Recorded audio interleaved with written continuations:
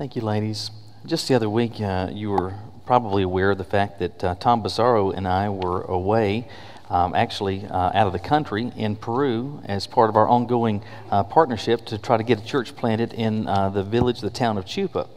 Anyway, I was, especially those of you who are in close proximity to me, were probably aware of the fact I was really, really nervous before going. I mean, sincerely. In fact, I remember the morning that Tom picked me up, I said, I am wound as tight as a drum. Among other reasons, because I've never really been anywhere. Like, I've been to, like, Reidsville and... I've been to just places stateside, but I've never left the country, much less never left the continent. And so I was unsettled about all of that. It was a completely new experience for me.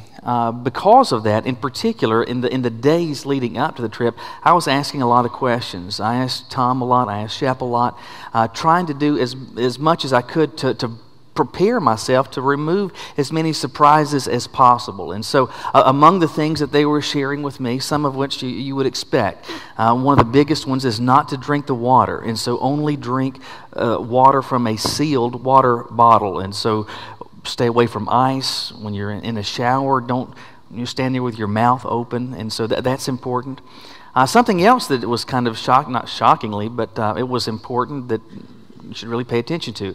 I was unaware that the U.S. is one of the few countries in the world where you can actually flush toilet paper. So when you go to Peru, don't do that. Plumbing system's not suitable to deal with that. That's an important thing to know before you go, right? I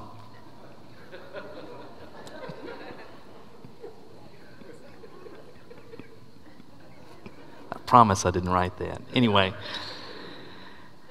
Beyond that, the village where we're going, Chupa, is at 13,000 feet in terms of elevation. And so it's about 40% less oxygen. And so Shep and Tom had both told me, listen, don't be surprised if you wind up with a dull headache. It could be that you could get winded or feel winded pretty quickly, so don't be surprised. It's going to affect you. It could cause you to have a decreased appetite, and a number of things because your body is not accustomed to operating at that altitude. That was pretty important.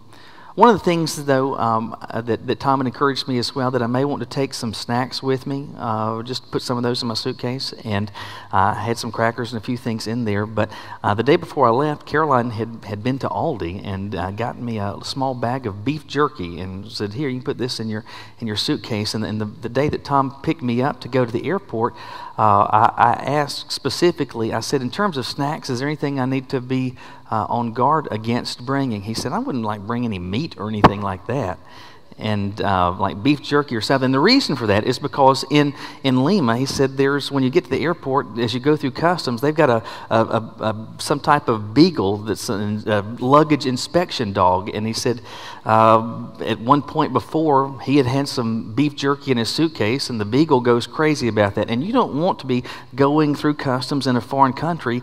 You don't want the dog's attention. You don't want any. You just want to kind of go on smoothly through. Anyway, hearing all of this was very helpful for me. Hearing all of this was beneficial to me because I am going somewhere and I want that experience to go as smoothly as it possibly can. And so for that to occur, I want to benefit from the experience of those who have already been there before. I want to learn things to do and things not to do as well. Now, certainly that's true relative to physically going on a trip, but I want you to realize this. If you are someone who professes to have a relationship with God, among other things, something is true. You are walking with God. You have a walk with God. And the walk that you have with God is one where God is leading, and He's charting a course, He's charting a path. God is seeking to take you somewhere. There are experiences that He wants you to have. There are maybe even geographic destinations to which He may want you to go. But regardless, the reality is this. If you have a relationship with God, you have a walk with God, and God is seeking to take you somewhere. Well, if that is the case, and I believe it's certainly the case, I believe that's absolutely made clear in the pages of Scripture, wouldn't you want that walk to go as smoothly as it possibly can? Well, one of the ways that you can ensure that that walk with God goes smoothly is to pay attention to the example of and to the experience of those who have already been walking with God.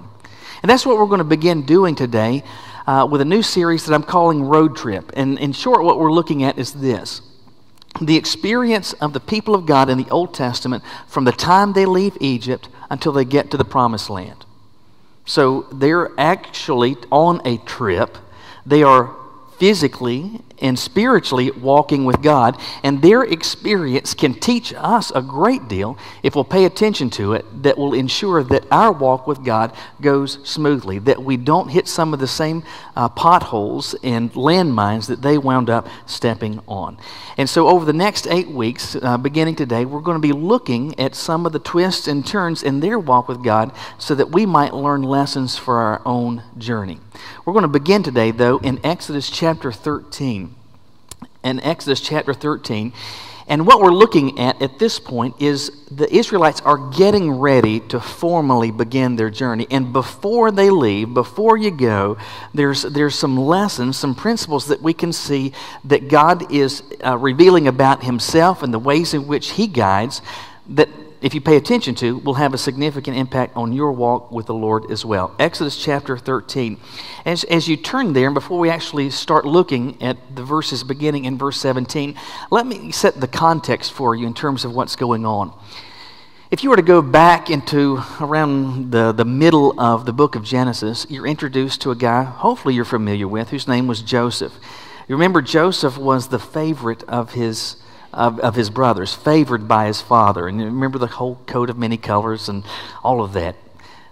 That favoritism was so pronounced, it did not put him in good stead with his brothers. And long story short, they sell him off as a slave. And he winds up eventually in Egypt. Perhaps you recall that he goes through the ranks and is finally able, God opens up doors, and Joseph becomes effectively the prime minister of Egypt. So the only person that he answers to is the Pharaoh himself. Everyone else in the nation answers to Joseph.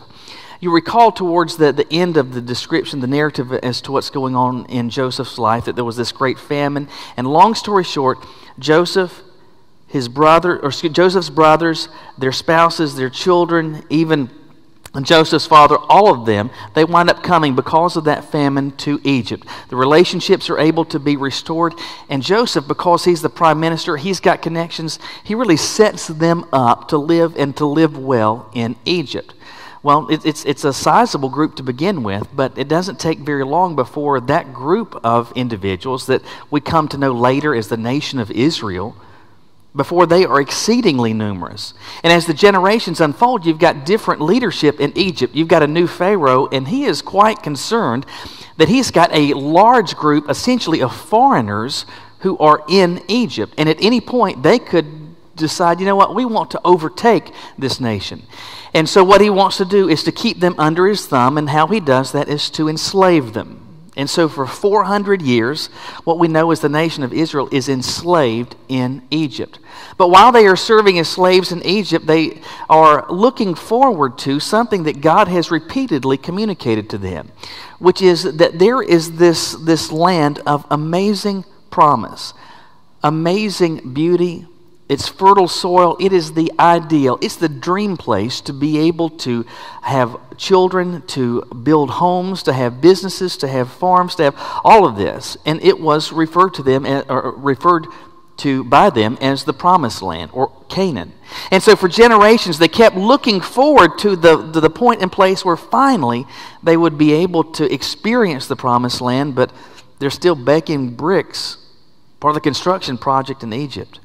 Things are really bad for them, but you remember that out of that nation comes a young man whose name is Moses. And God puts a call on Moses' life to effectively become the leader of his people. And among other things, God has the plan that Moses will be used by the Lord to lead the children of Israel out of Egypt and finally to the Promised Land.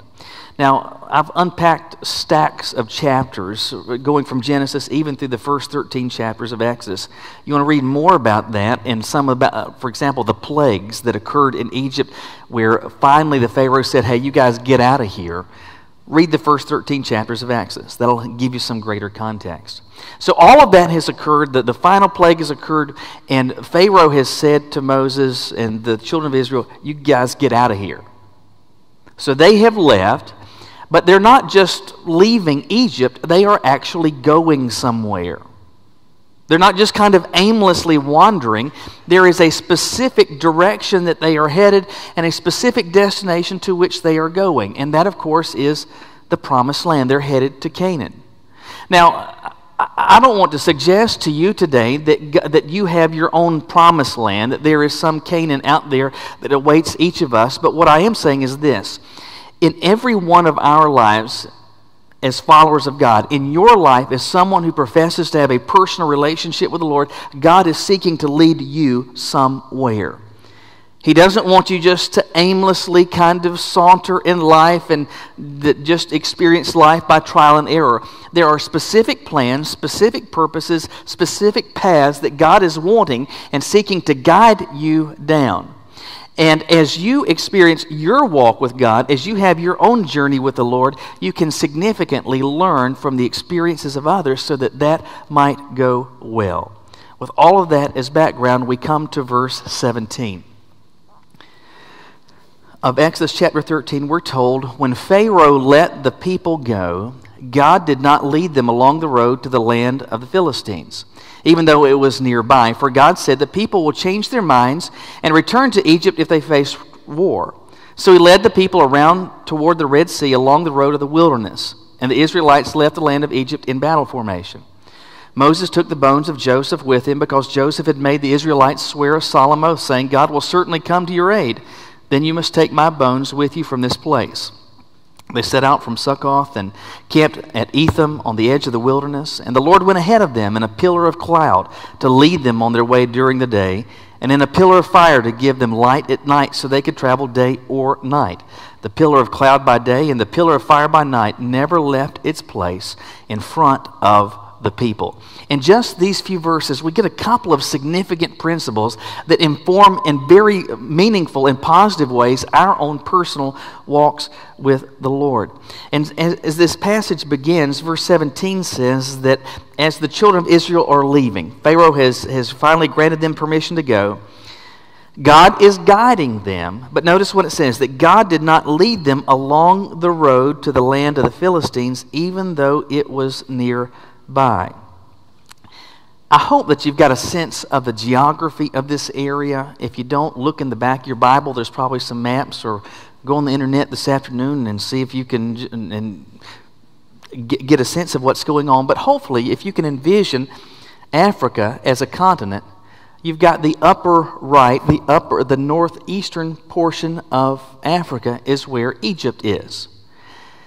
What connects it to the continent of Asia is what we know as the Sinai Peninsula. And so if you're going to leave Egypt, you're going to leave and go northeast through the Sinai Peninsula, and Canaan is going to be, and where eventually they're going to settle, is just to the west of the Dead Sea, not far from what we know as current-day Jerusalem.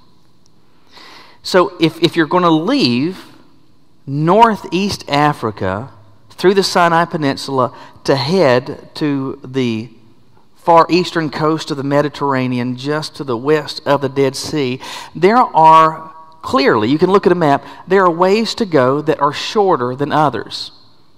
You can make a long sweeping motion, or you can stay close to the coast and get there much more quickly. What we're told here is that God does not lead them the most direct or the shortest route. In fact, God leads them a longer distance. God leads them through or down a path that would not only lead longer distance, but would also take more time. And as we see God doing this, it begins to communicate to us a principle about how God guides. And here it is. Here's the first one. God guides you fully aware of your limitations. God will guide you being fully aware of your limitations. Not only do I believe that to be a true statement, I believe it is true on a couple of fronts. First of all, on the physical level. So bear this in mind. God is guiding the children of Israel to the promised land, but He's not leading them the shortest way. He's leading them a longer way. It was going to take longer, involve more steps, involve more miles. It would be, therefore, more physically demanding, but God still does this. What does this say? It says that God led them, that God guided them, knowing that physically they could endure going the longer route. It says that God guided them being aware of their own physical limitations. He knew this was within their ability to manage. They could accept this. They could deal with this.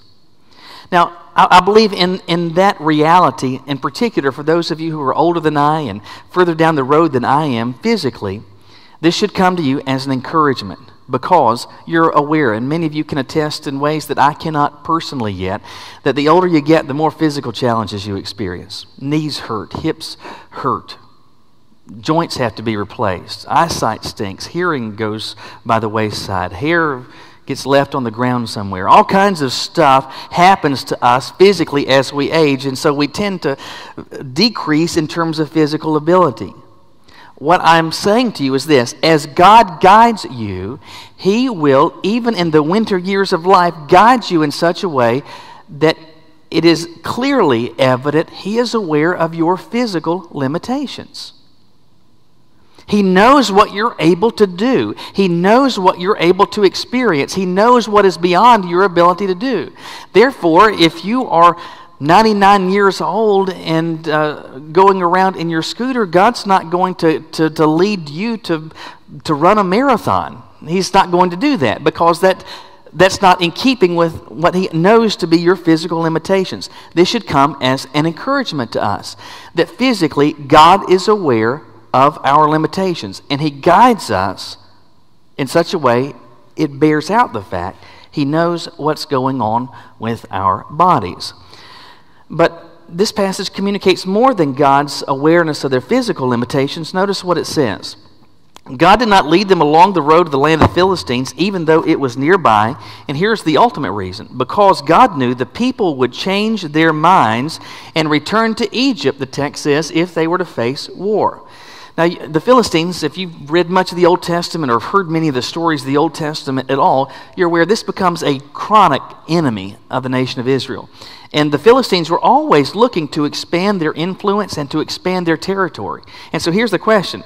If God was to lead the children of Israel through Philistine territory, would they have just said, oh yeah, come on through, and yeah, you can just go to the north of us and set up just as big as you want to be?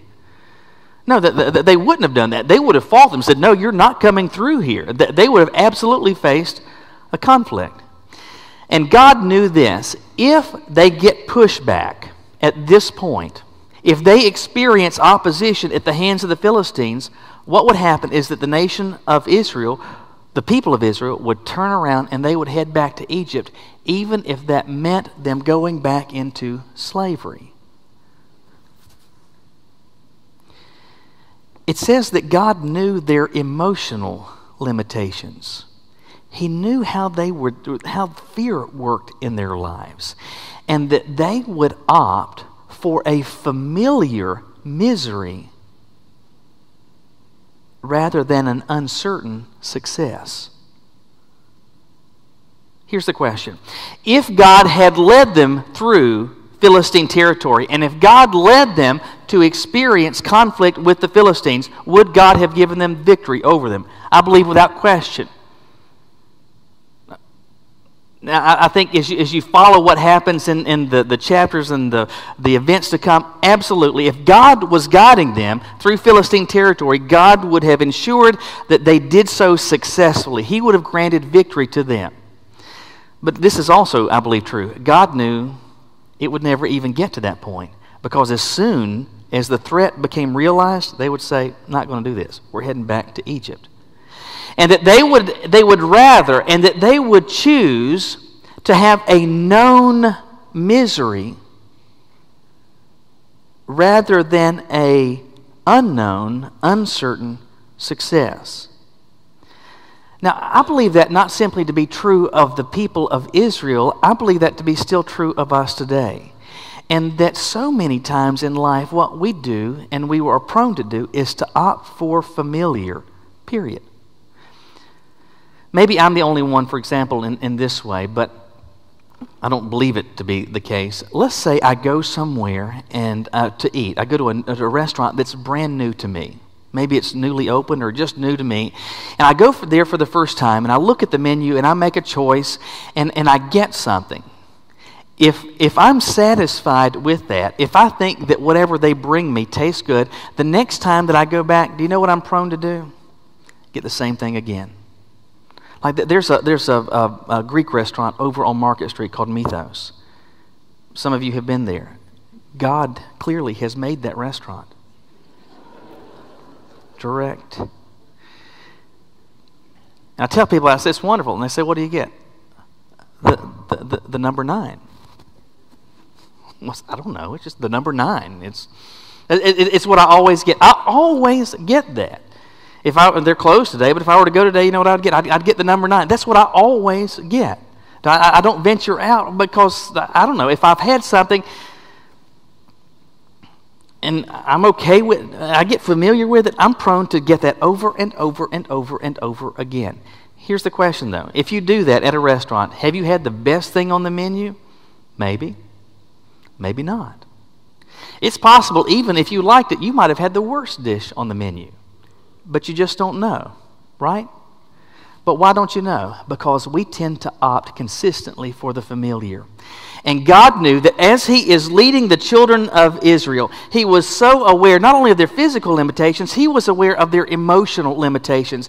That at this point, if they were to experience any pushback at all, they would even opt to go back as slaves into Egypt. That they would take a known misery over an uncertain success. And so God steers them around the Philistines. So what does that tell us? Again, it tells us that God guides being fully aware of our limitations. As the text continues, by the time you get to verse 21, we're told that the Lord went out ahead of them, which is to say that God is guiding. God is setting the course. God is establishing the path that they are to go. And as God guides them, He does so in a particular way. It says that He guided them in a pillar of cloud to lead them on their way during the day, and in a pillar of fire to give them light at night. What exactly is Moses describing here? I don't really know. I mean, I know what a cloud is, but a pillar of cloud, I mean, the fact that you're describing a pillar suggests like an almost vertical column.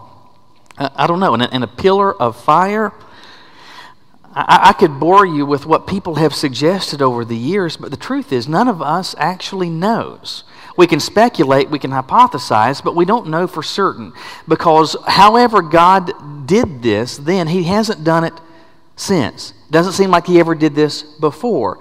This was something that was unique to those circumstances. Nevertheless, though, it communicates to us, I believe, a principle. Because even though I believe sincerely God is not going to guide you or guide me with some cloud or some sort of light in the night sky, there is a principle in what God is doing here that I believe has application for all of us, which is this. God will guide you with clarity as the goal. Not only does God guide with your limitations in view, He does so with clarity as His goal. This is a simple yet altogether important principle, which is this: the people don't know where to go. They know they want to be out of Egypt. They know they don't want to be slaves anymore. They'd like to get to this promised land, but they haven't seen pictures. They don't have anything.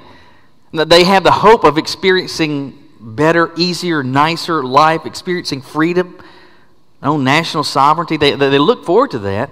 But the truth is, they do not know where to go. But God has a place for them. God has a plan. God has a purpose for them. The people don't know how to get there. They don't know how to experience that plan. They don't know how to experience that purpose, but God does. And so the only way for them to experience it is for God to guide them. And what does this tell us? It tells us that God guided them clearly. That they knew where they were to go. Why? Because God wanted them to get there. When I pastored the church in Charlotte, there was a group there that, as a fundraiser, a group of ladies did a cookbook. A cookbook. I think in years past, Gate City has done a cookbook before, and my connection with that was kind of informative to me. I didn't really know how all this worked, but apparently, putting together a cookbook is nothing more than glorified plagiarism. I'm calling you out. You know what happens?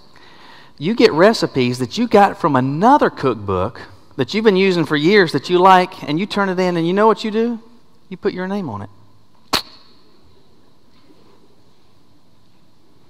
All of a sudden, that now becomes your recipe.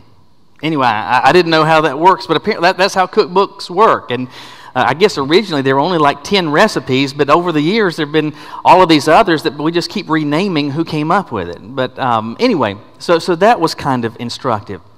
The other thing that was instructive to me is this, that when you're putting together something like this, and because you're putting your name on it, you're not saying, hey, I want to give you a good liver and Brussels sprout casserole recipe, right? You want to come up with good recipes because you want to be known for the stuff that tastes good, right? So people would be submitting recipes, putting their name on it because they want to be known for good recipes. But something I discovered, though, is that everybody doesn't put or include all of their good recipes. There are some people who will not share good recipes. Again, God knows who you are.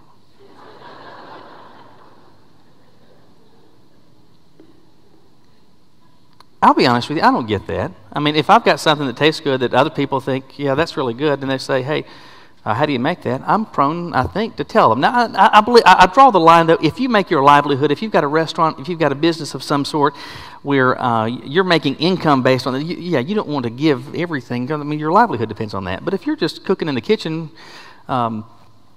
normal family meals, in my estimation, I think you ought to share it. But I know there are people who don't for various reasons. Even worse than that, though, are those who have a good recipe and they'll submit it, but they'll leave something out. Sometimes it's a step. Sometimes it's a particular ingredient, maybe a specific spice. You will answer for that. God will hold you to account for that. But I know that it is done. I know that it is done. Here's the question, though. Why would someone do that? Why would someone leave out a particular ingredient, or maybe leave out a particular step? Maybe that you're supposed to do this with the eggs as opposed to just be, there's something specific in terms of process that you're supposed to do. Why would someone not include all of those details? Because they don't want anybody to have their exact recipe. They don't want anybody to wind up at the exact place that I am able to be at. Let me just tell you this. When and as God guides, He doesn't operate like that. God does not have as His aim trying to somehow trick you or to sneak something by you so that you miss a step, so that there's something that's important that you just leave out. God wants to be very clear. Why? Because where it is that God is guiding you, He wants you to get there. And so there is no benefit, there is no incentive whatsoever for God to do anything other than being perfectly crystal clear as He leads. And we see Him doing that with His people then. That during the day it was uncertain as to which, it was not at all uncertain as to which direction they should go. It seemed that whatever this particular cloud was, it was distinctive and different than every other cloud. And whatever this was at night, not only was it something they could clearly follow in the night sky, it would even illuminate their path so that they could walk not in complete and utter darkness, traveling in the cool of the evening. It seems that God has prepared every contingency so as to ensure where they step, as God guides, they're able to follow Him. Listen, I don't believe God to operate any differently today. I really don't. Now, that being said, I don't think that there's going to be a cloud when you step out tomorrow morning to go to work, to go to school, and all of a sudden there's a cloud to guide you to the bus stop or to guide you to your car, and that on the way home or you go out to the grocery store at night that there is some particular night light in the sky that you know exactly where I'm not suggesting that at all. What I am saying is this. As God operated with His people then, as they walked with Him then, so too, I believe, He operates today, which is that He has every incentive and wants to be certain that you are not just aimlessly bouncing around in life, but that you are going to specific destinations, down specific paths, because God has plans and purposes for you. And if He doesn't clearly communicate that, you will never know it. If He doesn't specifically and clearly guide you, you will never experience it. And so God has every incentive, and I believe we have, based on the testimony of His Word, clear evidence that as He guides, He will do so absolutely with clarity. Now, again, it probably is not going to take the shape of a cloud, either of a pillar of cloud or a pillar of fire, whatever those things are. But I do believe that the greatest way that God guides today is through His Word. And I want to be very clear about this. This is even clearer than a cloud. As miraculous as it was for them to operate traveling at night, this is even clearer than a pillar of fire. And in so many ways, God has been so very specific that He uses His Word as a guide to us so that you step here, not there. Go down this path, not that one. And it's not that God has given this so as to make you miserable, to rein in on your parade, but so that you might be able to experience the ultimate plans and purposes that He has for you, so that, as He describes later for His people, that it might go well with you in the land. God's goal is to get you to experience the plans and purposes that He has, and the greatest way that He does that today is through His Word. And it honestly cannot get any clearer than this. I can read this. I can see these words clearly on paper. But I get it. Some of you would say, you know what, I don't disagree with you. I'm not going to take you to task on that, Michael. But even though there's a lot of words and a lot of pages in the Bible, it doesn't speak to everything. I mean, there's circumstances about which there isn't a specific verse that I can look to that will tell me you should do this and not that. I hear you in that. I'm not going to argue that point. But I do believe this, that the overwhelming majority of the things that we experience, if there is not a clear statement, there is at the very least a clear principle that makes the guidance that we follow altogether clear. Let me give an example.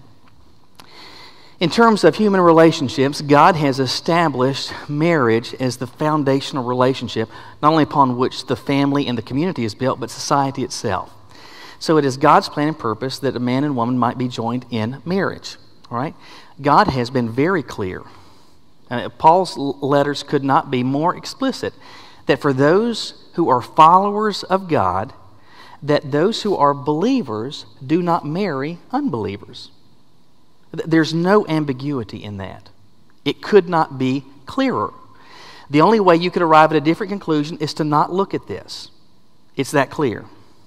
Now, that is clear, but what does the Bible say about Christians dating non-Christians? Is there a verse that you can look to for that? Well, there's not a specific verse, neither in Old or New Testament. You could say, well, this verse says that relative to dating or relationships less than marriage, that you ought to do this. All right? I'll grant you that. If it is true, and it's without argumentation, that you just didn't wake up married one day, did you? You date and then marriage. Well, if God has been very clear that marriage among believers is reserved for those who are believers, that we ought to be equally yoked, if it's whether two lost or two followers of Christ, whatever it is, we ought to be equally joined together. In what rational, sensible world is it even remotely possible that God would be okay with a believer dating a lost person? The only way that could happen is for you either to shut your Bible and not open it, or for you to take your mind and shut it off. What I'm saying is that there are so many ways in which God has given absolutely abundantly clear principles in His Word that even if the text does not speak to in a specific way in a specific verse, the principles so many times are abundantly clear, and the only way that we can mess it up is to not pay attention to it or to say, God, you're wrong. Why does God operate this way? Because He wants us to experience and to get to the destinations where He is guiding us. He has no incentive. In fact, He's got every opposite incentive to shroud and to hide and to be ambiguous in His guidance. Because if He does that, you may screw it up. You may make a misstep. And so if there is going to be a failure in terms of arrival, God does not want the onus to be on His failure of guidance. And hear me in this, there will never be a failure in guidance. At the end of the day, this is where we kind of land. God has been and is so good and not only giving us the ability to know Him and have a personal relationship with Him, but we're able to have a walk with Him where we're not just kind of, but He actually guides us. He's leading us. Sometimes it's leading in terms of personal relationships. Sometimes it's leading in terms of financial decisions. Sometimes it's leading in terms of gospel conversations. Sometimes it's leading even in terms of where it is that we land geographically. But hear me in this, God guides. If you're a follower of His, God is guiding you. And it may be that you say, you know what, I hear you in that, but I don't feel like, it doesn't seem to me that God's guiding me anywhere. So what's the problem? Might it be that God is still waiting for you to follow Him in the stuff about which He has already been clear? That you keep waiting for the next step, and God's waiting for you to just take the first one. Ultimately, this is where we land. We have a God who guides, being aware of our limitations, with clarity in view, and there will never, ever be a failure of guidance. So where's the weak point? It's a failure in following. A failure in following. As you think about this morning, if you're someone who says that you have a personal relationship with the Lord, you're on a walk with Him. Not aimlessly, but you're headed somewhere. If you are uncertain, if you are unaware of the ways in which God may be leading,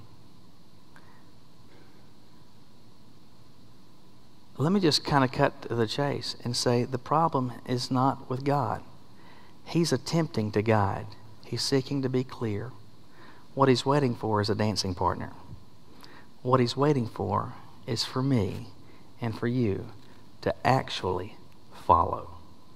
Will you bow your heads with me? Everything that we've talked about this morning is contingent on this first step, and that's having a personal relationship with the God who made you. And if you're here this morning and you say, Michael, even on that step, I'm kind of unsure. I'm uncertain. I don't know how to experience that. I don't know if I have experienced that. Let me just tell you, we can help you with that.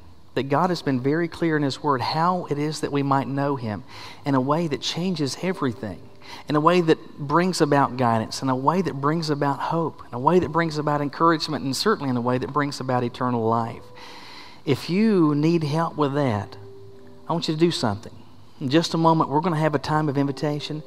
And if you're comfortable in doing this, will you just leave where you are and come share that with me? If you're not, find me afterwards. Find one of us afterwards, and we want to share with you how you can know this.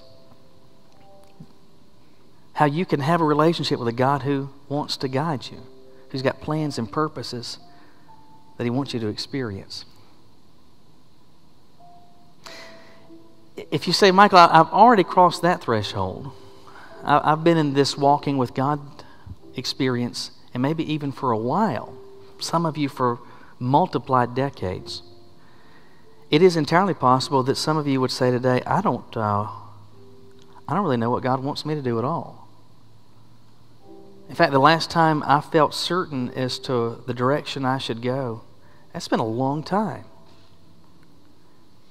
Again, let me just remind you, I do not at all believe that to be a failure on God's part in terms of His guidance. Where the boat has been missed is in the area of following. And maybe what it is that God is waiting for you to say, Lord, there's been a lot of steps that I haven't taken after you. And I can't take all of those steps this morning, but I want to take one step towards you today and say, Lord, I want to leave this place walking with you. And maybe already there's some steps that you know that God wants you to take, some specific decisions that He wants you to make. Will you make that step? Will you make that decision today? Maybe one of the steps God's leading you to make is to formally connect with this church family. There's no better time like the present. Maybe there's some other thing that God is leading you to do, some conversation He's leading you to have with someone else, a conversation to have with Him.